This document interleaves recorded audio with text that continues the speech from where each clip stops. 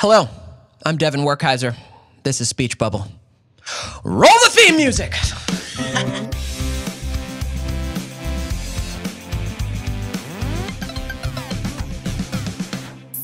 Yeah, I thought after Ned's, my career would just be set, right? Like, sure. I just thought I had my own Nickelodeon show that got great ratings. I was the title character. Who wouldn't want me? It's only up from here. Yeah. And it was not the case. I think especially because we missed that social media boat, now it is more so the case that if you get off a show and you got a bunch of followers, like, it's gonna lead to more work. It could. It was before that quantitative number.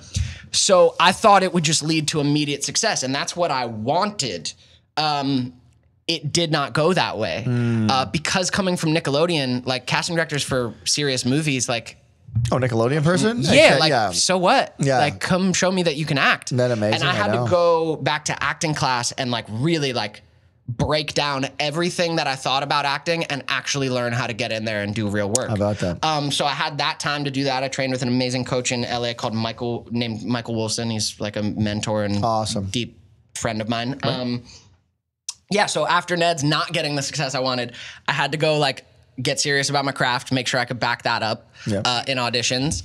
And then it's been this weird process that led me to, like, day jobs. It so hasn't gone how I thought. How long have the day jobs been happening? 2 years now. 2 years. Yeah. I hate to tell you this. There's people out there listening going, you've only worked in a day job for 2 years. Yeah, no one has any sympathy, unfortunately. It's not something to cry about. It's uncomfortable growth, but, like, no, it's normal to work. It is totally normal. My dad worked day jobs since he was like 13, you know? Like, it's kind of a normal, it's not really a boo-hoo I know, but you've got a great attitude about it. But it was, I mean, it was painful at times. I worked the front desk at Equinox, a very fancy gym in LA. There you go. Which was crazy, like, only a couple times, like, checking people in who, like, I know.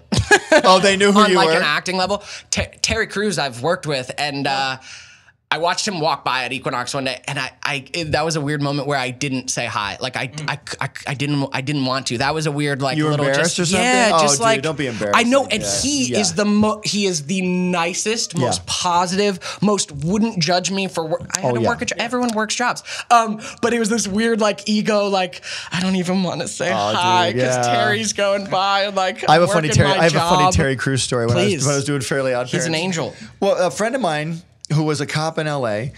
This is years ago, like 2005 or so. He goes, hey man, a friend of mine's an artist and he would love to show you his stuff. I'm like, sure, okay. So I see the guy's stuff without seeing the guy. Yes. Good stuff. Very talented. Yes, he's like, a great artist. I'd love to meet the guy, but I don't really have any room for another artist. Well, he knows that, but he'd love to meet you anyway. I'm like, okay, I'll go meet him. This is amazing. So I walk out into the Nickelodeon lobby and this guy stands up and I look and I keep looking up and up and up and it's Terry Crews. But he wasn't like Terry Crews the actor at the time. He was just Terry Crews the guy. Extremely muscular but he was just extremely muscular dude. And I'm like, and he was like the nicest guy. And I'm like, hey man. He's like, hey man, how you doing? I'm like, hey dude, amazing artwork. I don't have any room right now. And I'm thinking, God, if I ever hired this guy and had to fire him, he would murder me. You know, this guy. But he was just the nicest guy, but it was Terry Crews. It was the coolest thing.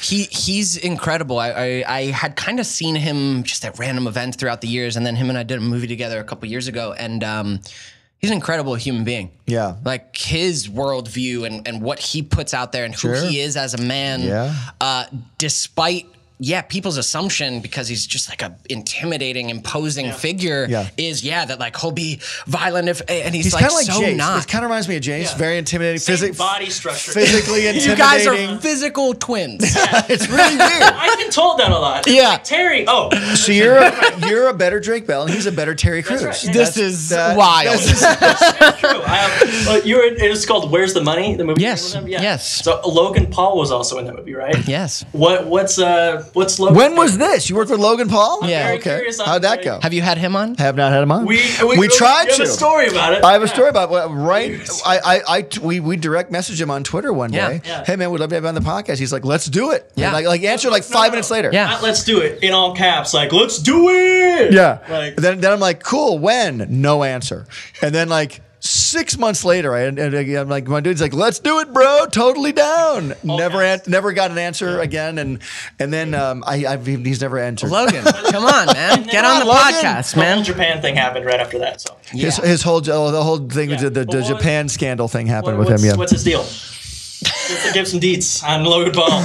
Can you give deets? Yeah, like, but I am going to be careful about what I say. Be careful. I'm curious what he's like outside of the vlog. He was idea, you know? all right. We shot a movie for 15 days. It was the quickest movie shoot I've ever been on, and somehow that movie is like I actually like it. I'm proud of what we made, and I can't believe we made it in the time we did. 15 days.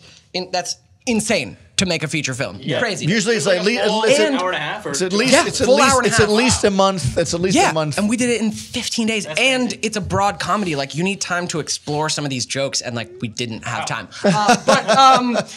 But Logan was fantastic on set. Like, I didn't really know him coming on to the shoot. I don't know a lot of the social media guys, but he had a huge following at the time, and he was fantastic on set. Like, worked really hard. I thought he was really funny. Has lines down. Yeah, he was super professional. There you go. Worked really hard and hustle. Him and King Batch, who were in the movie. These dudes, it's not a wonder why they have the following that they have. They work so hard at it. Were they doing videos on set and all that stuff? The whole thing. Every single day, we're shooting 12 hours a day. Batch is the lead of the movie. He's shooting, 12 hours a day, and then going home and editing until 5 a.m. to put up one of his videos. Like, they both work. It is, dude. It is work, like, dude.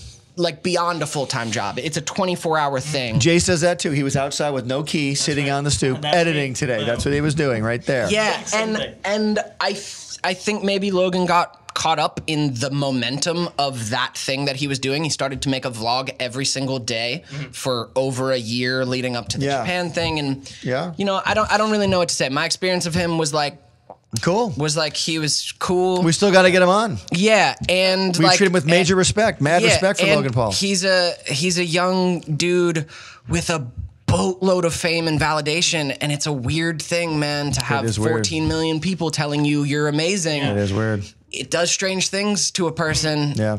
So I don't know, man. My hands are off it. Got it. No, totally. All I know is I got my holster and I work in Venice. That's all I'm saying. That's right, man. I work my day job. I got my friends. I'm creating some things. I make music. Well, dude, what can I stay out of the beef.